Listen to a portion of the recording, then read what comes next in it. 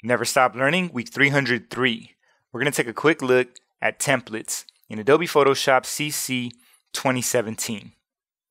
Alright, so this is a feature that came in for Adobe Photoshop CC 2015.5. And this is going to allow me to make sure I don't overwrite my templates. And I'll show you how this works. Alright, a couple weeks back, I was using the vanishing point to set up this mockup. Alright, now I'm going to use this as a template, so I'm going to lock this bottom layer down, get rid of this artwork, and just add a new blank layer. And this is the one that I'll be adding my new artwork to. Alright, the cool thing is the vanishing point filter is still going to leave this grid set up for me. Alright, great. Now over here at the top in the File menu, I'm going to scroll down to find Save As. When you click on that, it's going to give you the option to save as, basically changing the name.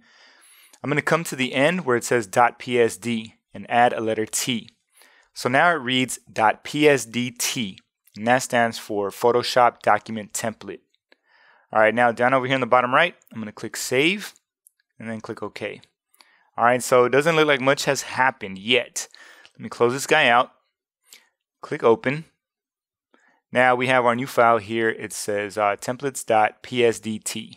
That's the one I want to open. Now check this out. When I hit open, over here in the top left in the tab, it now says Untitled 1. So the cool thing about that is if I hit Command S to save this document, I actually have to give this a new name. And that's going to make sure I don't overwrite that template that I have set up over here already.